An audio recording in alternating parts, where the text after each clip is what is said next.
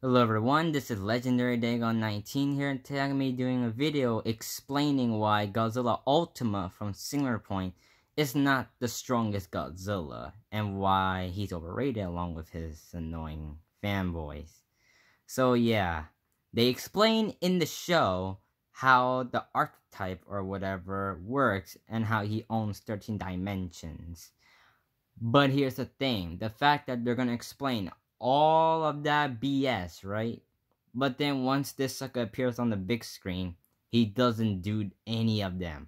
The only thing that we see him do is just swim, come on land, evolve, hatch out with the Air Force, shoots out a tonic breath that took like about 30 seconds to charge up, left the city ghost in flame, the red myth only made people suffer, fought with Manda that actually made him bleed, and when he was fighting Jet Jaguar, he literally just got his ass kicked by a weak Jet Jaguar. So yeah, and not to mention people saying that he can beat, Goku or Cthulhu, from what I've been told, which is total BS, because both Goku and Cthulhu are insanely and ridiculously overpowered. So yeah, and they're both kind of immortal. So yeah, I mean, Cthulhu's immortal, and Goku, he's like immortal in a way. He comes back to life. So yeah. And people are saying that he's like a shadow, and the Ultima that we've seen is not the Ultima that the true form him, even though they don't even show us that.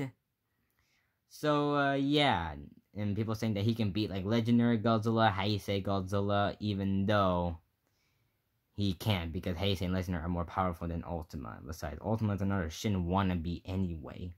And don't get me started with the fanboys, because whenever people or anyone makes a video of Ultima versus another kaiju, what's gonna happen?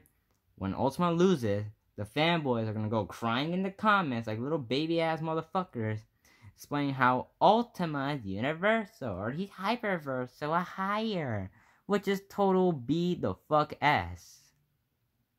So yeah, Ultima is not the strongest, he's not that OP, he's another Shin wannabe, and what else? Toho lied to us. So yeah, the fact that again, they're gonna play all that bullshit of the archetype, but when the suckers appear, he doesn't even do them. So yeah, those were my reasons why Godzilla Ultima is not the strongest Godzilla, or not an OP Godzilla. So, yeah, and I mean, if any of you guys do like Ultima, that's completely fine. But, like, I just don't see how you guys can like something that is so goddamn overrated and just a Shin wannabe. But again, if you do like Ultima, that's completely fine, but still.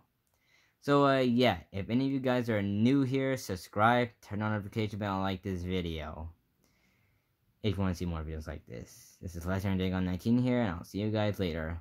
And by the way, next video is going to be why Godzilla in Hell is not the strongest Godzilla. So yeah, see you guys later.